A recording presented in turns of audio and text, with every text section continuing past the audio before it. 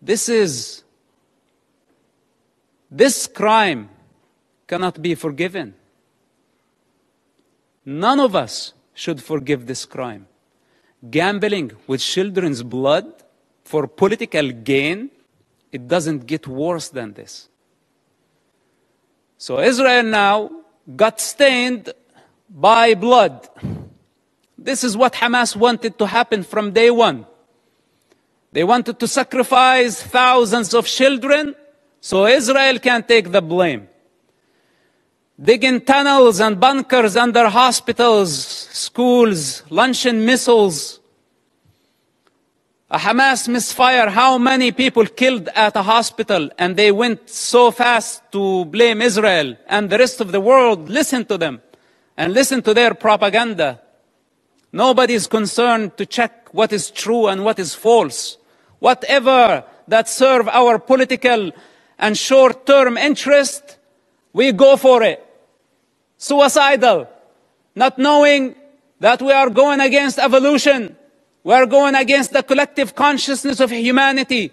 We're going against the interest of children, the defenseless children who has no one to speak on their behalf. They don't have the power to discern. And yes, they are dying. But who's causing all this death? Blame is the cheap way. It's the way of the coward.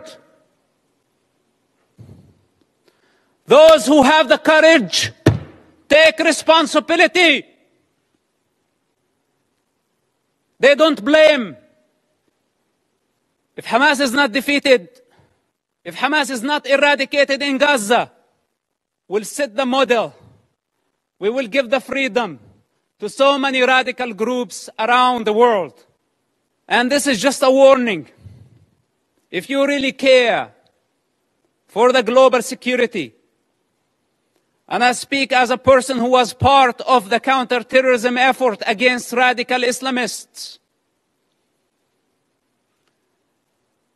if Hamas is not defeated in Gaza, it will inspire many groups around the globe.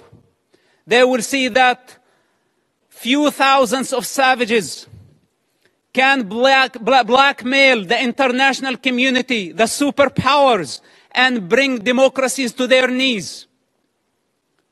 Many of them are watching now, and many of them are very happy about how the world is responding.